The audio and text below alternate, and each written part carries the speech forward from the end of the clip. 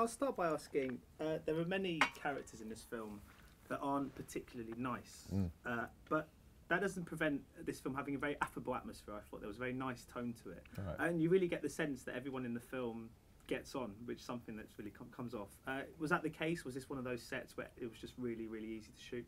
It was. I was very lucky. I cast a lot of people that I wanted, and some that I knew that had been involved in the viral series like Martin Freeman and things, and they all wanted to do it. I think, you know, once you get people that want to be on something, and I did encourage, sort of, I said, look, this is a comedy, so we're not coming in to do something about, you know, domestic violence or, you know, whatever, incest or something. It's not a heavy thing, it's a British comedy, so we're going to come to set with an attitude every day of, you know, you can have some fun, you know, with the script. You know, some actors wanted to absolutely stay to the lines, others wanted the freedom to move, people like Vicky who were very good at improvising.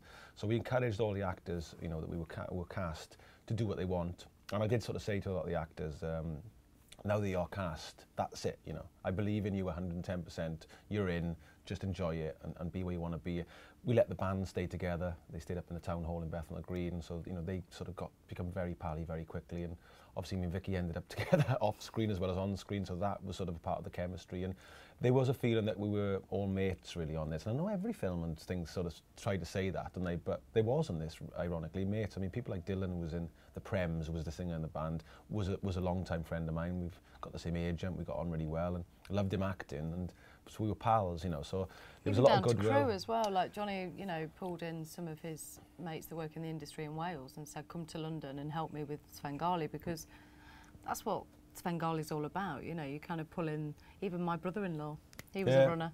He was a runner on it. And we tried to do that, where we tried to get a sort of a family sort of feeling atmosphere amongst the set, and it worked. I think it worked sort of, you know, and I think it comes across that, you know, so that was the spirit of the film, really, that you're doing a comedy that is set in the world of rock and roll, and, you know, to have a laugh. And the thing is, when people like Alan McGee or Carl Barat turn up on set, certainly amongst the extras and all the sporting artists, sorry, there's a frisson goes through that, you know, there's a libertine here, you know, so that really does help. There's a sense of excitement, really, you don't get sometimes on films where, you know, everybody gets used to each other. So we were getting these great cameos coming in for a day or two, which really, really sort of gives things an extra spice, you know, and I like the way that worked, really, because every day they'd be like, you know, especially when Martin Freeman sort of came with Maxine Peake, there was a real attitude amongst everybody. Oh, Martin Freeman's going to come on. But he just strolled in. I was gutted I didn't have a scene with him. No, I know. And Maxie. I kept all the scenes of Martin for me. Yeah, that's something.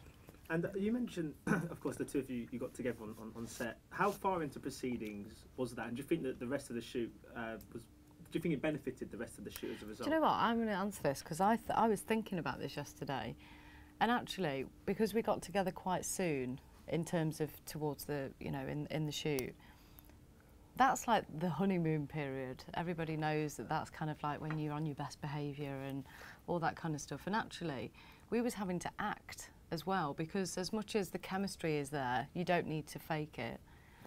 We were still having to sort of impress one another and do the scenes, and you was producing it as well as writing it and acting in it at the same time. And I was, you know, living in London. It was all quite, there was quite a lot going on, and actually, you know, we had the best time ever. It's just quite interesting to know that we was also in, you know, in the sort of first stages of our relationship. I was playing a 40-year-old Welsh mod who loves music, who has to be in love with Vicky McClure. It was a real stretch, let me tell you. It wasn't difficult at all. I mean, it wasn't difficult, but you know, when you think about the acting side, because there must have been days when I was thinking, oh God, I've got to try and be funny, or we've got to do the drunk scene, and like I don't want to, you know, mess it up. Yeah, no, we were great. I mean, she was very good. She got a bit sort of, you know, method on me when we had to argue one day, and you know, she said to me that we're not going to talk for this day, you know, because we're just going to do the scene. And that was quite interesting because it was very early sort of when we'd met, so we were in the honeymoon, and we'd gone from being like, oh yeah, and then just like, I'm not talking to you until we filmed, which was like about 4 o'clock in the afternoon. So that was it. She didn't speak to me, and we did the scene, and that worked, you know. And then once we finished the scene, we were sort of back, sort of doing what we were doing. I don't know, just yeah.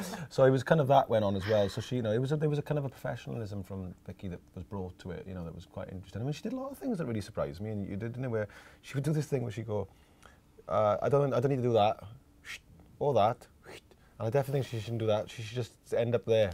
And I'd be like, I've never met an actress who gets rid of lines. You know, usually actresses go, I think she should do this and say this. But it was the opposite with Vicky. She was going, actually, for the benefit of it, I think we should go to there. But that was really liberating for me because I was going, oh, okay, you know, if you just want to get there, I think that'll work really well. So it was kind of like your background to do that, wasn't it? To sort of, it's all about the part rather than you, isn't it? Yeah, although Shelley's the most similar character to me that I've ever played. So, you know, apart from the sort of her style, which we kind of, me and Johnny had a chat about that, and it was kind of, I didn't want it to be a little modette, you know, because Johnny was, you know, he's very plainly a mod, and she flirted with me. She sent me these photographs of her as a rockabilly girl like yeah. that. What do you think of this, Johnny? I was like, yeah, it's really good. I got like bright red lipstick on, a little bow in my hair with a leather jacket, and I was, no joke, I must have took about 100 pictures, trying to do like a really like, this is a selfie, but it's a really good selfie that I just did it quick. No, let me explain. It was literally like, oh God, go back to the mirror, sort myself out, send it to you, and then I was just like, oh, what do you think of this? This is what I'm thinking for Shell. I was like, oh, that's brilliant. And then after this thing, I didn't know any of this went on, but yeah, it was a very good photo. Thanks. I think I've still Took got me it. a while. Yeah, yeah. I just like the idea that you can have an argument and then someone can shout cut and then you can be friends again. Oh, Yeah. I I know, wish I was it's like that nice, in real isn't life. it? I know, Oh, yeah. I know, it was. What was really interesting was that when we did the argument, that scene, you obviously have to do it quite a few times from different angles as well. You kind of you get more worked up with each one, and I noticed by the one that they went with the take with, I was kind of, my breathing had changed. So I was going, I don't know what it is. Obviously, I was in that moment of that, and your voice breaks at one point, and I chucked the line into her, which was improvised, where, you know, obviously my father is ill in it, and she kind of does this thing where she goes, "That's not fair," and she's almost saying it, not just in the scene, but in an acting sense, Yeah, you know. yeah. That's not fair. It's amazing. That's the Because I don't know what to say after that. That's Yeah, what yeah. I'd be thinking as an actor, going, oh, you've stumped me. I can't do anything about it. But that's the scene that they all wanted in the edit suite because they went, it was the most amazing thing that she could have said to the character. And so I'd like to know what's in Dixie's bag, because he just walks around with this shopping bag the whole. You'll never know. You know, it's like the Oh, suitcase Johnny, in that's it's like the cruel. suitcase in a Tarantino film. That's what it's based on. Remember the suitcase? Yeah. A lot of people think it's the belt because it shines on him. We were going to do that. We were going to do a thing where he looks in and he puts the record deal in and get a shine, but we didn't have enough money. So they'd made a really crap sort of like reflected thing and went, get it in the sun. I'm in the street going, I'm going to make my face there. It's a bit of light. Like, no, it doesn't work that. But no, it's I tell you what's in there. It's his tapes for the band. It's a Walkman. This was actually in there. And a load of NMEs. And some sandwiches sometimes and a That mobile I phone. would have made. Yeah, but the when I did it, the bag looks bomb-proof, the Tesco bag, because he's carried this bag through like this for weeks. And I went through, was it 72? They said props went. I went through Really? 72 bags because the bottom used to go all the time. Bottom used to go.